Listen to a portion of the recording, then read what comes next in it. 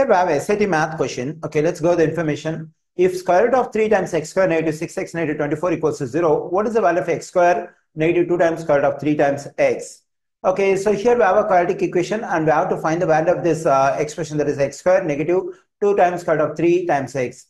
I think it's a bit challenging to solve this quadratic equation because we have one irrational coefficient over here and get the value of x and plugging in the values of x back into this expression. Okay, let's compare the expression in the quadratic equation over here and the expression for which we have to find the value. So here we have x square, but here we have this x square is multiplied by square root of 3.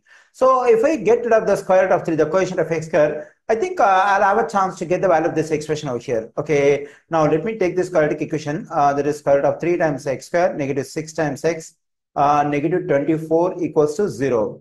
Okay, now my aim is to get rid of the leading coefficient square root of 3 in this equation. For that, I have to divide each term by square root of 3. So let me divide each term by square root of 3. So let me finish. So I have divided everything by square root of 3. Square root of 3 will cancel out. So I'm getting x square negative. And this 6 can be written as 2 times 3 times x over square root of 3. And also this 24 can be written as 8 times 3 over square root of 3. On the right side, when I divide 0 by anything, it will still be 0. So when I divide 0 by square root of 3, it will still be 0. So x square negative 2 times. So this 3 can be written as square root of 3 times square root of 3 times x over square root of 3 negative 8 times. This 3 can be written as square root of 3 times square root of 3 over square root of 3. So because already we know that whenever we multiply to square root of 3, so it is equal to 3. So instead of 3, we can write square root of 3 times square root of 3 over here. The same thing, instead of this 3, we can write square root of 3 times square root of 3. So the square root of 3 can be cancelled, and the same thing over here. So then I'm getting x square negative 2 times square root of 3 times x negative 8 times square root of 3 equals to 0.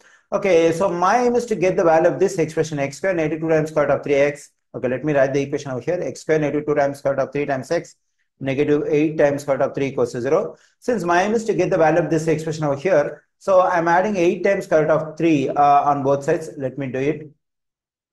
This negative value, positive value will cancel out. I'm getting x square negative 2 times square root of 3 times x equals to 8 times square root of 3 on the right side. Because when I add 0 and 8 times square root of 3, it is 8 times square root of 3. Now I got the value of the expression x square negative 2 times square root of 3 times x. It's equal to 8 times square root of 3, and we find 8 times square root of 3 in option D. So the correct answer as per this question is option D.